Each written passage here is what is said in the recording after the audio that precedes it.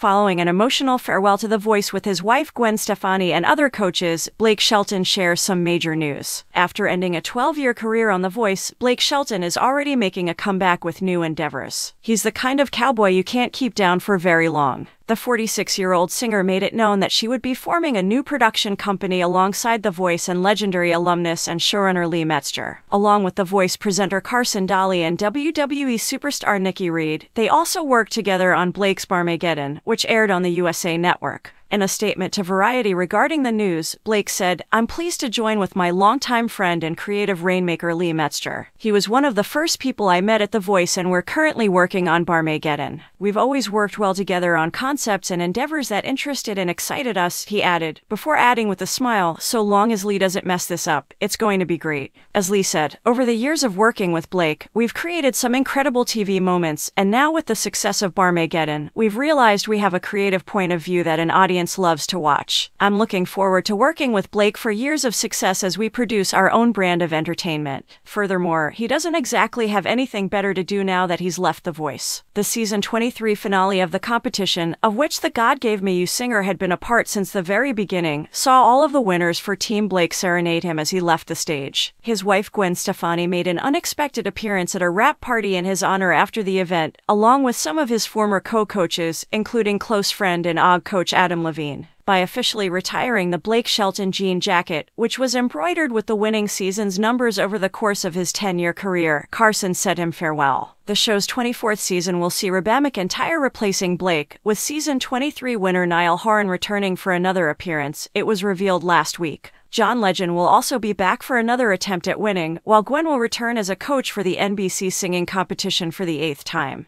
Blake announced his decision to leave The Voice in an October statement, saying, "I've been debating this for a while and I've decided that it's time for me to move away from The Voice after next season." After that, the Honeybee singer thanked a few more extremely special people, saying, "I've made lifelong bonds with Carson and every single one of my coaches over the years, including my wife Gwen Stefani."